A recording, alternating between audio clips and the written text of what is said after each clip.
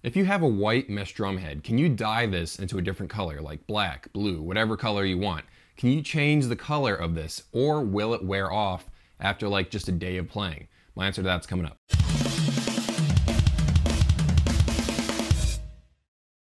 What's up guys, Justin Greenwald here, welcome to 65 Drums. This is the place to keep on top of all things Edrum related, so consider subscribing if you haven't yet. Not that long ago, I did a video on how to remove logos from your mesh drum heads. This is the mesh drum head that I removed the logo from. It's a 2-ply ZED mesh drum head. Someone said, hey, can you dye this so it's like black or something? Can you change the color of a mesh drum head if you want to? And I really don't know. So I've got some black dye right here. This is the kind that you use for like clothing or whatever. It's an all-purpose black dye. See if it changes the color, and then I'm going to play it for a little bit and see if any of it comes off right away. I'm not going to be playing this for like a solid week because this is not a good mesh drum head. This is more of like a throwaway mesh drum head for me because it's not completely a perfect circle. I just thought it would be an interesting video to see if you can actually dye this or whether or not it wouldn't actually take. And then I want to put some wear into it to see if it will stay black after I play it for a little bit when it dries. Before I go dye this black, I wanted to mention something really quick. In that video on how to remove logos from your mesh drum heads, I used bleach to remove the ZED logo from this guy. And someone replied in the comments and said, hey, I used nail polish remover and it worked for me. It just took a lot of scrubbing. And I thought to myself, you know what, that's definitely worth mentioning in the new video. So if bleach doesn't work, or if you don't want to mess with that and accidentally, bleach your clothes, try using nail polish remover because apparently that works. Also wanted to mention that a guy that watched the video tried bleaching his mesh drum head. It was a Drum Tech Real Feel model. I believe that was the exact kind of mesh drum head he had, and he said bleach did not work for his particular situation. One other thing, if you have a 1-ply mesh drum head, I don't really think it's worth dyeing it a different color. So for example, this is a Remo Silent Stroke. It's a 1-ply, you can see right through it, even though it's a white mesh drum head. Here is a black mesh drum head. This is a 1-ply pearl muffle head. So no matter what color you want to dye your mesh drum head, if it's a 1-ply, you'll see right through it. And you can still kind of see through a 2-ply. 3-plies are a little bit better. It just depends on the weave of the mesh. Roll-on mesh drum heads, Go Edrum mesh drum heads, they're knitted so tight that you can't see through it at all. So it all depends on the weave, whether or not the dyeing process will actually do anything for you. So I'm interested to see how this works out.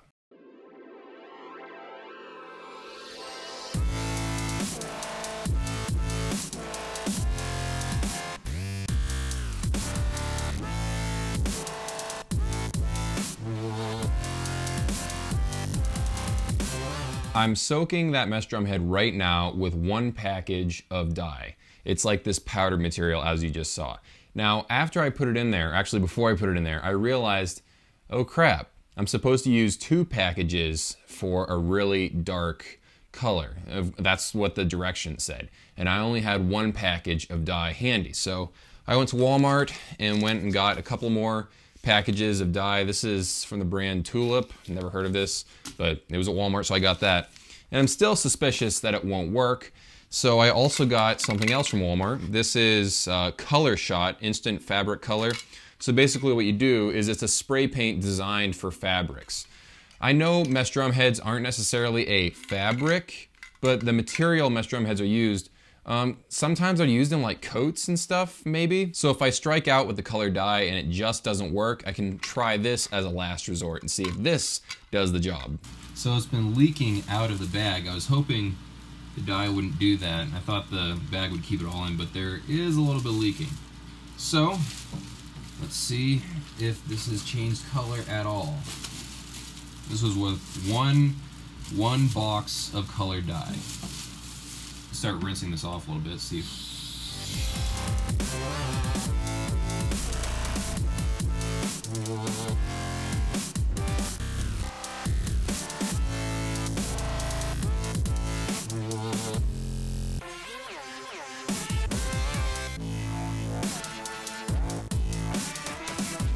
So yeah, unfortunately, as I suspected, 1 package of dye did not make it black. So this is like a purple, actually. Let me point this towards a darker surface so you can see. That is definitely a purple. Sort of like if you've ever used a Sharpie marker, it's actually like a really, really dark purple dye that's inside of one of those Sharpie markers, and that's what this color dye was. So I'm gonna have to go to plan number 2, which is this instant fabric color spray paint stuff. So I'm gonna spray this on and hopefully this will do the trick. And if that doesn't do the trick, maybe I'll try to do 2 packages of fabric color and dye it again like I should have in the first place. I don't know. We'll see what happens. Say hello to my front yard. So, got this dirt patch right here. I think this is as good a place as any.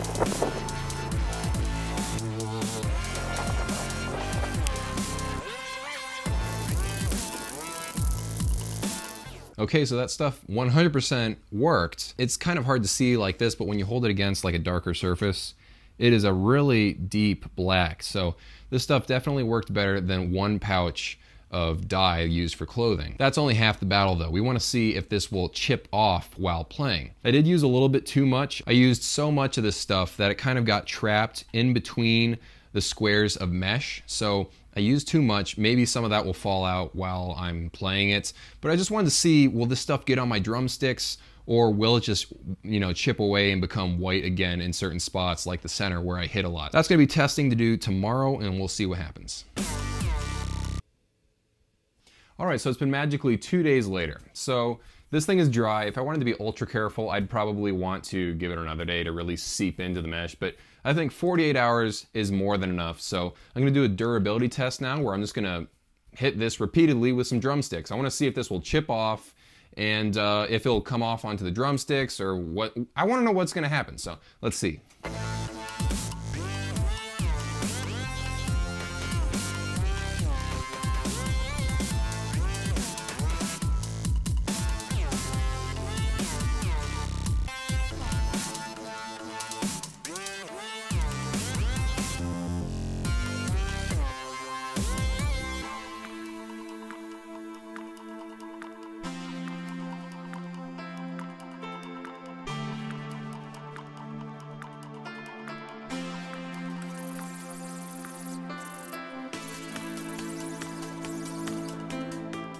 Okay, so I don't know if the drumsticks were turning black because of these pockets of paint that were being trapped between the squares of the mesh, or if it's just because it's all leaching onto the sticks or not. So in this next test, I'm just going to play right here, where there's not really much paint that's trapped in between the squares. It's kind of a clean area where I actually painted it correctly.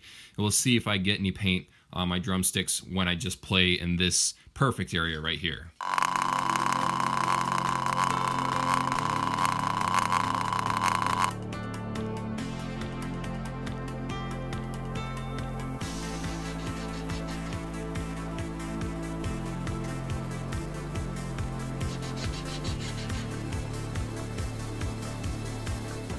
Okay, so unfortunately, yes. Using that fabric spray paint stuff is a bad idea because even when you go to the part where you spray painted it correctly, if you rub your drumstick on it, it's still going to get black. What I'm going to do now is try one more time using dye with a drum head. This time I'm going to be using a 3-ply ZED mesh drum head. This is a 16-inch, and I'm going to use 2 packages of dye and see if that's enough to turn it completely black.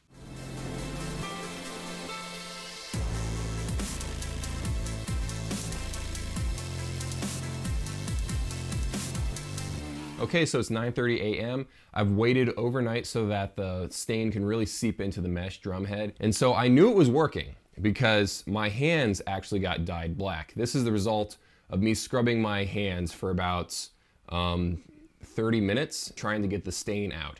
So I knew it was working on the mesh drum head. Woke up this morning, went downstairs, and rinsed off the mesh drum head. This is the result. It is completely unscathed. It's not really worth the hassle. Just go buy a black mesh drum head in the first place. The reason why I kept dragging this video out was because I wanted to have a happy ending. I hate leaving videos on a down note, but I hope someone somewhere enjoyed this. See you guys in a few.